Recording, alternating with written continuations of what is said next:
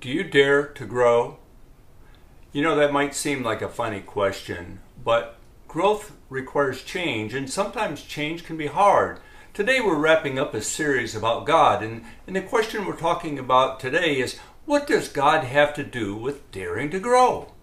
I mean, growing is a natural part of living. When we see things around us, things that are growing, they're green, they're growing new branches or shoots or leaves. In an earlier video today, I talked about trees and brush kind of growing into the field, how they keep reaching for sunlight and growing and encroaching in the field. Well, nature's always changing, growing one way or another. And we people are kind of the same way.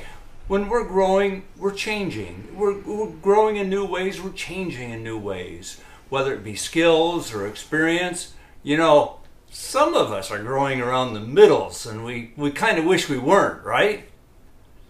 But seriously, sometimes people stop growing, and then they get tired or depressed, or they don't want to change.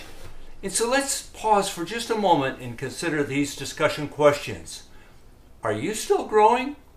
Or does change make you feel uncomfortable? In what ways are you growing? And when you do grow, do you feel good when you've reached a new level in something or another?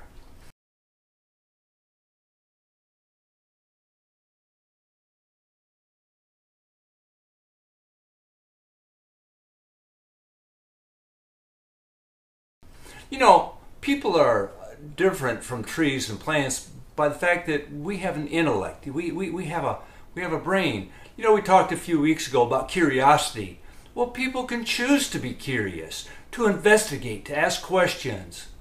And we also talked about our core values, right? The principles that we use to guide our decisions and actions. Have you thought about the different kinds of growth?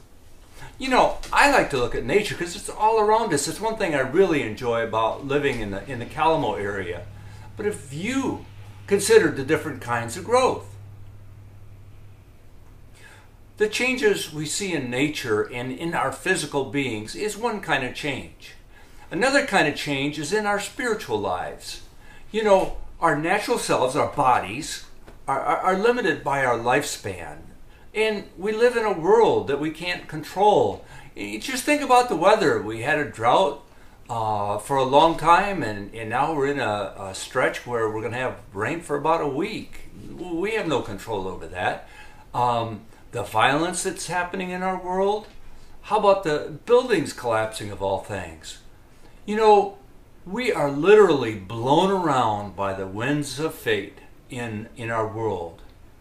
Now, our spiritual lives let us sink our inner selves into something bigger than we are, something stronger, something more constant than what we see in this world around us, something that we can really lock onto. Well, the center of our spiritual lives is God. Now, we can see God as God the Father, as God the Son, which would be Jesus Christ, and God the Holy Advocate, or the Holy Spirit. And one way to think about a relationship with God is to compare it to a marriage, or perhaps a special relationship with another person, a sister or mom or whatever. And so let's pause for just a moment and consider these discussion questions. How do you compare growth in nature to your spiritual growth? What do you think about sinking your roots into God? And do you see any similarities between growth in a human relationship and growth with God?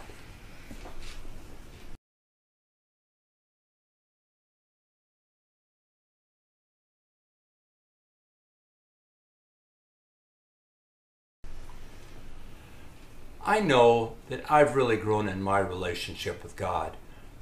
And in my mind, it helps me to think of God in the three ways. Now, this isn't a theological point of view. This is just kind of how I kind of think about it. I kind of think of God the Father as being this awesome, loving being that's master of all, a being that has all the answers. And we hear about the incredible nature of God the Father in the creation story in Genesis chapter 1. And then I see Jesus as kind of like a special friend, one that's far greater than I, but for some strange reason wants to be my friend. Jesus is every bit as great as God the Father, but he comes down to my level. In Revelations 3:20, we hear about the fact that Jesus knocks on our door. And when we let him in, he wants to have dinner with us. You know, having dinner with someone is really a special time or a special relationship with them. Well, Jesus loves us with a passion that, quite frankly, we just can't understand. Hear these words. Come from Romans chapter 8. Who will separate us from the love of Christ? For I am convinced, now this is Paul talking, I am convinced that neither death, nor life, nor angels, nor rulers, nor things present, nor things to come, nor powers, nor height, you kind of get the idea that nothing, anything else in nature will be able to separate us from the love of God in Christ Jesus our Lord. Paul is describing this incredibly sticky love, if you will, a love that we just can't shake off. You know, like get a piece of something on your hand and you shake it and it won't come off. Well, for me, I find those words incredibly reassuring because it means that Satan can't pull me away from Jesus. It means that the troubles of this world can't pull me away from Jesus. All I have to do is open the door to my heart. And then Jesus sends us the gift of the Holy Advocate, the Holy Spirit. I think the Holy Advocate is probably more helpful because here we have this mysterious part of God that's with us always, that's in good times and bad, this part of God or this aspect of God that is constantly with us. And you know, I know that the Holy Advocate is real because I feel him in my heart. Every once in a while I feel this strange tingling sensation I can't explain.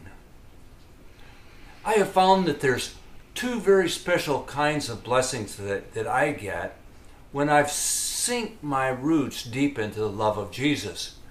One is that gift of peace in a heart that passes all human understanding. Just somehow, a week or two ago I described it as like a cold drink of water on a hot day. It's just a feeling that goes through us that things will be okay.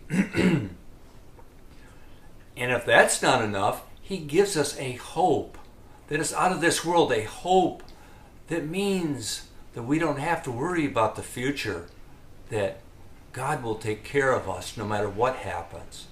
So let's take just a moment and consider these discussion questions. Do you feel that you have a living relationship with God? And then what is it like? How would you describe it? And then, have you considered in what ways your relationship with God might grow? Might be a living, changing thing? And do you have questions?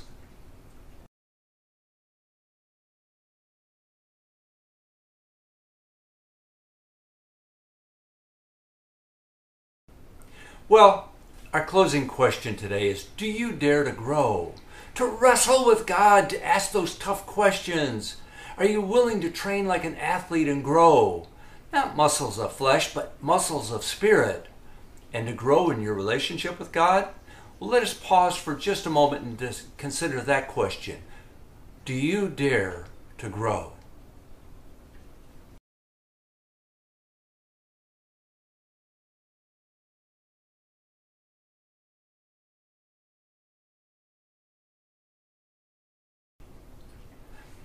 I've shared some thoughts about growth, how we can look to nature to better understand our relationship with God. What do you think? Are you searching? Are you struggling? Would you be willing to build up your spiritual strength to be a beacon of peace and hope for others? I'd like to hear your thoughts. If this is during the premiere time, you can throw a note in the chat box. You can call or text me at 517-588-8415 or an email or even our Kalamo connection card at kalamochurch.org/connect-with-Kalamo. Maybe you'd like to talk about growth or this having a living relationship with God. Let's talk. I'd love to explore this topic with you. Or maybe you have a friend or you know someone that's struggling. Well, share this message with them. Suggest that they reach out, because I'd love to talk with them as well. And then we can explore together how God loves us so much and is just waiting to help us live into a relationship filled with peace and hope. How He sustains us in a troubled and broken world and helps us to make a difference in the world around us. And now, for our Pentecost challenge. Spend 5 minutes, just 5 minutes or at least 5 minutes in prayer each day and talk with God. Tell Him that you want to be fully alive and to grow deep roots into God's love. And then build that intimate relationship with God that leads to that incredible peace and joy in our hearts and hope for the future. Take a moment, relax, and reflect about your next step in that growth process. But all in all, talk with God often. And folks, post a reminder.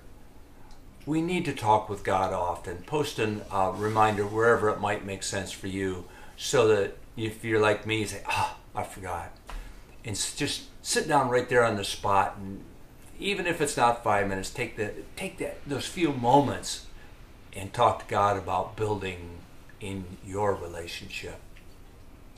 And I pray that the awesome love of care of God the Father, Jesus our Lord and Savior, and the power of the Holy Spirit help you grow in relationship with Jesus Christ and help you grow in peace and hope that passes all human understanding, so we are able to stand up with confidence in a lost and troubled world. Amen. Check us out next week as we enjoy a guest speaker. God is great. Amen. And now let us pray. Dear Heavenly Father, we thank you so much for being such a loving God and desiring that intimate, growing, alive relationship where we are living into a deeper relationship with you.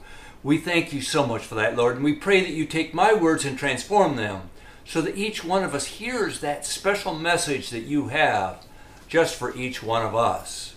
We pray these things in Jesus' holy name. Amen. And friends, feel the awesome power and presence of the Holy Spirit this day. As we are forgiven and adopted as God's holy children, God gives us that everlasting boost that we sometimes need to get back on track, to grow in curiosity and wisdom and peace and hope. Open your heart and feel the warmth and blessings of His love.